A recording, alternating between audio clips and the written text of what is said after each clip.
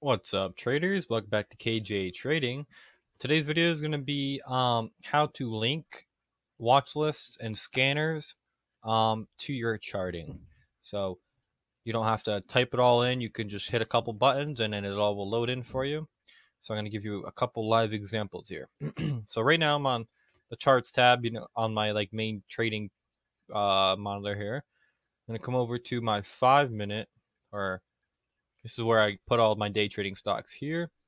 And then for some reason it's not showing my cursor on that screen. I don't know exactly why. And then over here on the right, this is my 5-minute chart for my the stock that I'm currently watching to day trade. So these 4 boxes here basically is where I load the biggest gappers, which are in my gap scanner. So come back to here, go to scan tab. You can see that on Thursday of this week, since there was only 4 days to trade this week because Friday was Good Friday and the markets were closed, there's only three different gappers. So it's UPC, SNOA, and FTFT that are really in my scanner. So if I come back to monitor 2, I will delete everything out of here just for a blank slate here so I could show you. Backspace, backspace. So these 4 are completely gone. Now, I'm on a flexible grid, as you can see up here. Or actually, it doesn't show you up here. I'm on a flexible grid. So I detached it and full screened it and customized it to this. Hopefully you guys know how to do that. If not, leave a comment below. I can make a video on that as well. But you want to come up to the 3 dots. Let's see which one it is. Okay, it's the first one, not the second one, but this top one for the entire page. And right here, load symbols to cells. You can literally go to anything that they give you, or you can go to personal. These are all my watch lists and scanners. The ones a little purple are scanners. Anyway, so I'm going to be loading my gap scanner. I have a video on that if you guys don't know how to do the gap scanner. It's basically the same thing that Ross Cameron uses, if you know him. Gets the best gapping stocks in the market right to your fingertips. Perfect. That video is exploding lately. I went from 100 views to 850 views in a month. So go check that out. Great information there. But I'm going to load the gap scanner just by clicking it, and bam, they're all loaded in. Just like that. Every single one. This one has show trades on because I traded Thursday on this stock, but quickly turn that off because I don't need that on that page. But anyway, and since there's only 3 and I have 4 little 5-minute cubes here, this one's not going to load, so I can literally put anything I want in there.